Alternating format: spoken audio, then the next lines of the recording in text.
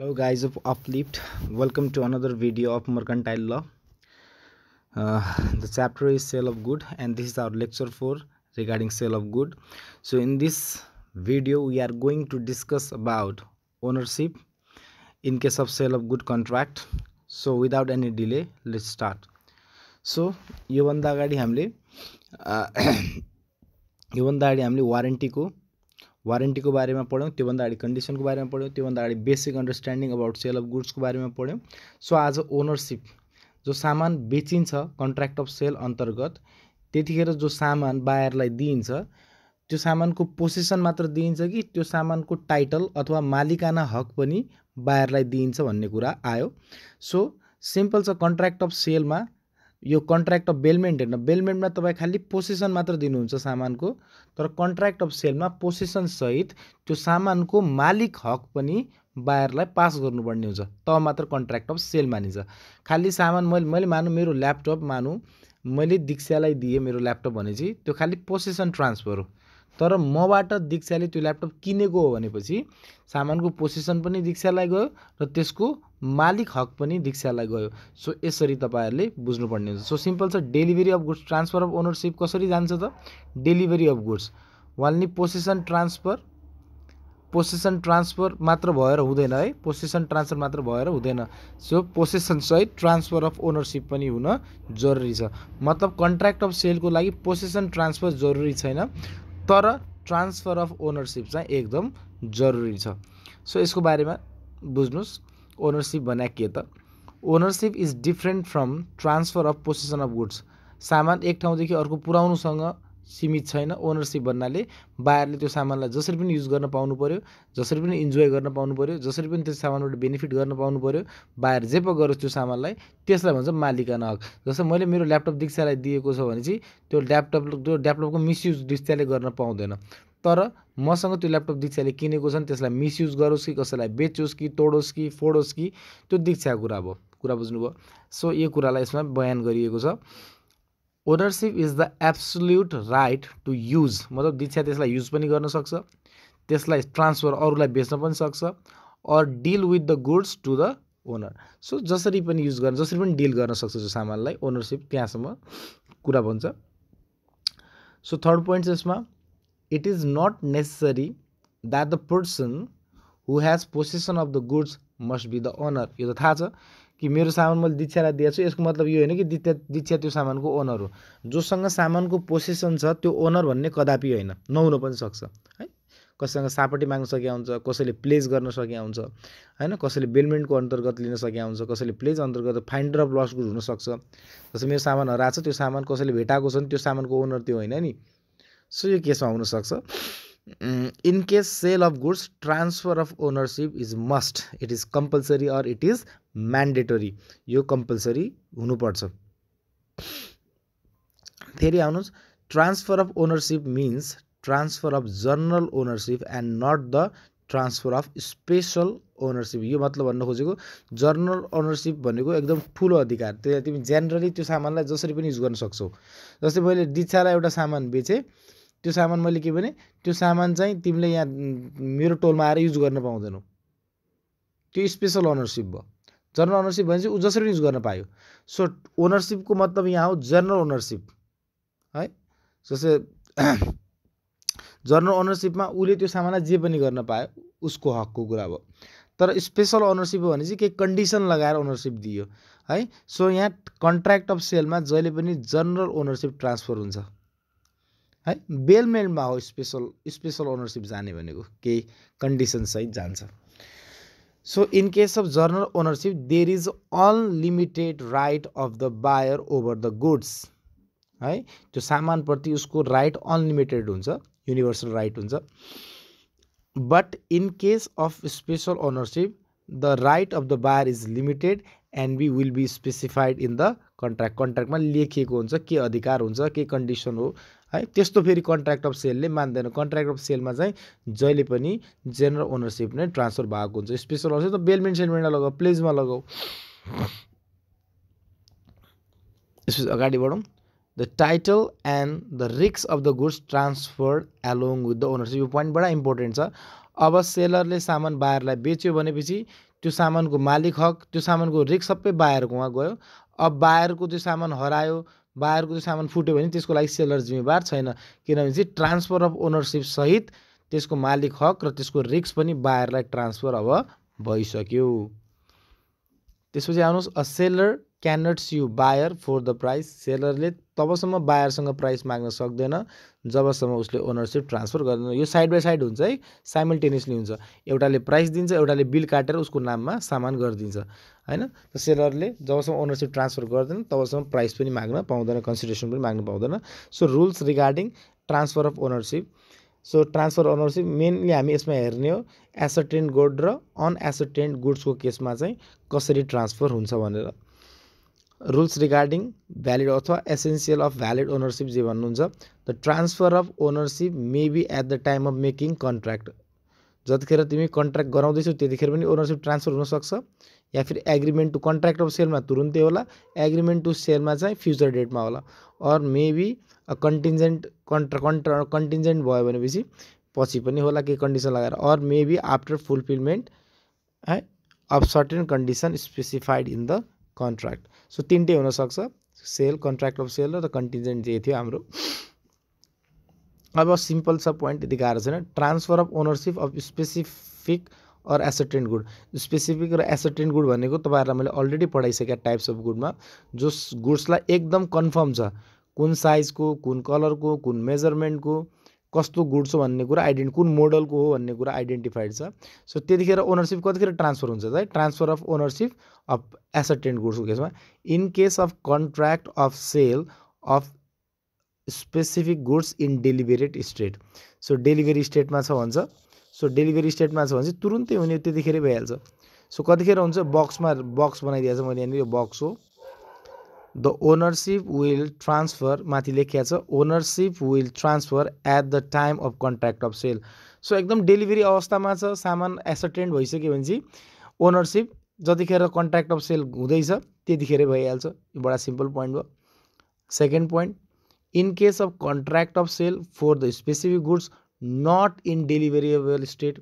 So delivery अवस्थामा छैन, मतलब सामान आइडेन्टिफाइड भइसक्यो, मलाई ब्ल्याक कार BMW 401 मोडलको चाहिने भनिसके, तर त्यसको जब डेलिभरी उसले लिएर आउँछ नि, अहिले सामान गोडाउनमा छैन, 2 घन्टापछि मगाइदिन्छु भन्छ नि, त 2 घन्टापछि सामान आएपछि बल्ल त्यो ट्रान्सफर अफ ओनरसिप भइहाल्छ।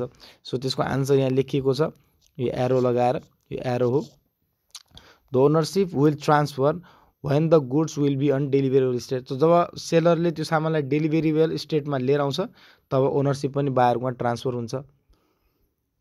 In case of contract of sale for specific goods with condition, त कन्डिसन फुलफिल गरेपछि हुन्छ हैन। जस्तै तपाईँ फर्म भर्नुस् भन्छ नि, कहिलेकाहीँ त्यहाँ सामान किन्न जान्छौँ, पहिला फर्म भर्नुस्, यो क्राइटेरिया, यो डकुमेन्ट्सहरू लिएर आउनुहोस् भन्छ नि। सो त्यही हो, the ownership will transfer only after the condition is satisfied. नागरिकता लिएर आउनुहोस्, आफ्नो प्यान नम्बर दिनुहोस्, यो के कन्डिसनहरू लगाउला, त्यो कन्डिसन फुलफिल गरेपछि फेरि तपाईँको ओनरसिप ट्रान्सफर, मतलब सामानको पहिचान भइसकेको छ। अब सेकेन्डमा आउनुहोस्, बीमा, transfer of ownership on अनएसर्टेन्ड goods. Goods अनएसर्टेन्ड छ है, गुड्स अनएसर्टेन्ड छ। त जब एसर्टेन्ड हुन्छ तब अनएसर्टेन्ड छ, पछि त्यसलाई यहाँ चाहिँ तिम्रो एग्रिमेन्ट टु सेल बन्ने हो, एग्रिमेन्ट टु सेल भन्ने हो, नन स्पेसिफिक गुड्स भन्नु यसलाई हामी एग्रिमेन्ट टु सेल भन्छ। र भविष्यमा जब त्यो सामान बन्छ र त्यसलाई जब आइडेन्टिफाइड गरिन्छ तब कन्ट्र्याक्ट अफ सेल अथवा ट्रान्सफर अफ ओनरसिप पनि हुन्छ। त goods which are not particularly identified, यसको डेफिनेसन पहिला पनि लेखिसकेका छौँ हामीले, at the time of sale but only described in general. मलाई यस्तो कलरको, यो भएको भन्ने रिक्वायरमेन्ट हुन्छ। By their name are called अनएसर्टेन्ड goods. त यसको रुल हेरौँ, there can not be contract of sale but only agreement, किनभने गुड्स त त्यहाँ छँदै छैन, अनएसर्टेन्ड छ, अहिलेसम्म फिक्स भएको छैन। त यहाँ कन्ट्र्याक्ट अफ सेल बन्दैन, यहाँ एग्रिमेन्ट टु सेल भन्छ in case of ownership, in case of ownership of अनएसर्टेन्ड goods. Transfer of ownership will take place when the goods will be identified. जब एसर्टेन्ड गरिन्छ कुन एन्ड नेसेसरी मेजरमेन्ट, साइज के हो, colour के हो, model के हो, and necessary measurement is done and the goods will be in डेलिभरेबल state.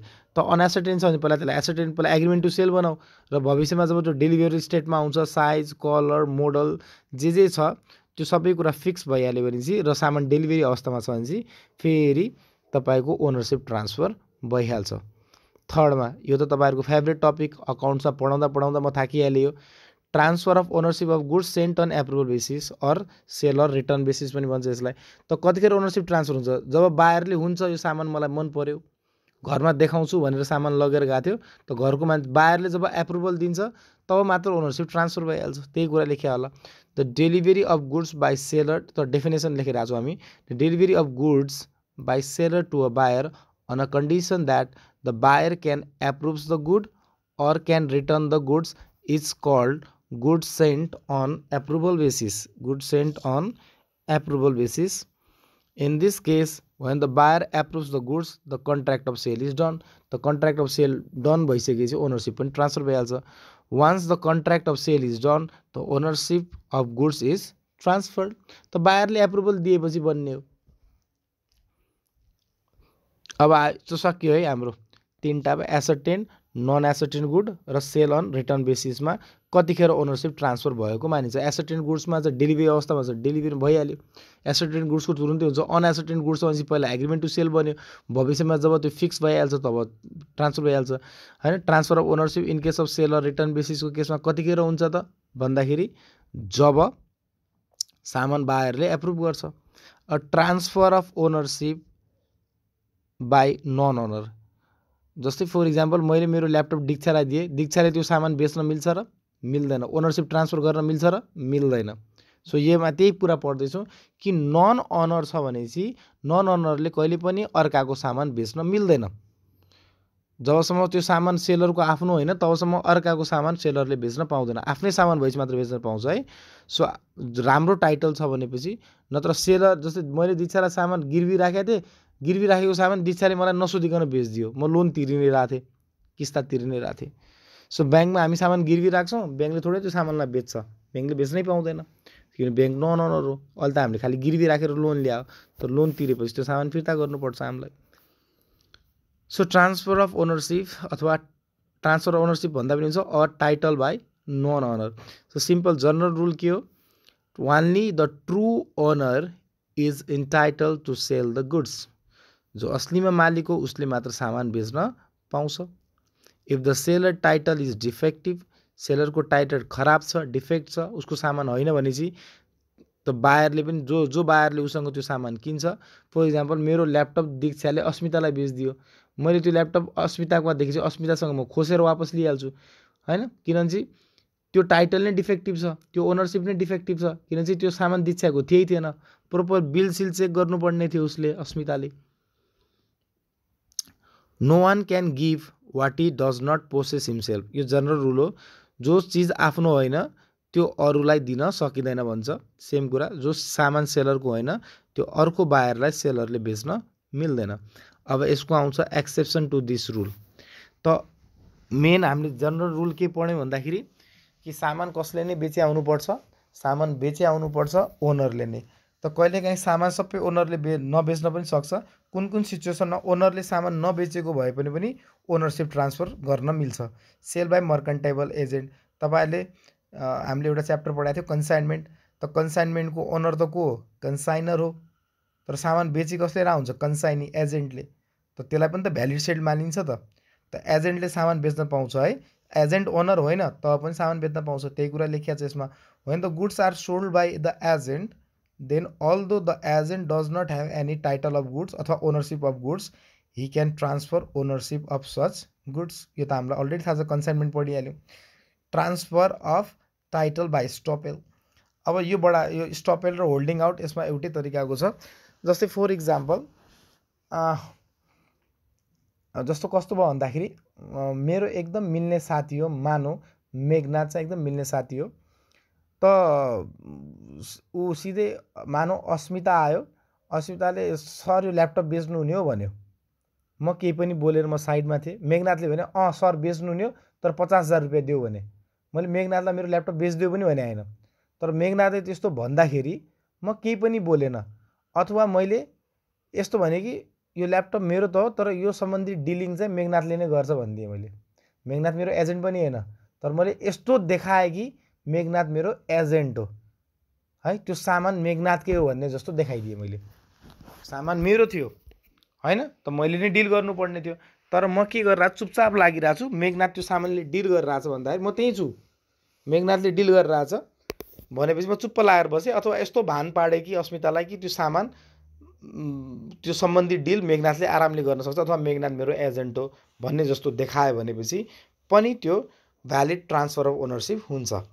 when the word or conduct of the owner represent that the seller भन्नाले अहिले यहाँ बेच्न लागेको हो Meghnath has authority to sell the goods, then there is a valid sale अथवा valid transfer of ownership।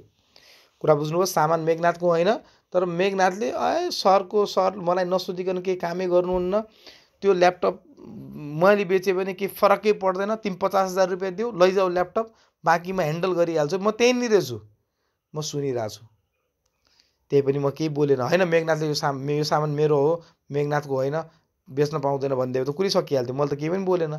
So पछि अब 4 दिनपछि गएर त्यो ल्यापटप मैले फेरि अस्मितासँग फिर्ता मागेँ, त्यो ल्यापटप मलाई देऊ, त्यो ल्यापटप मेरो थियो, मेघनाथले तिमीलाई खालि बेचेको भनेर।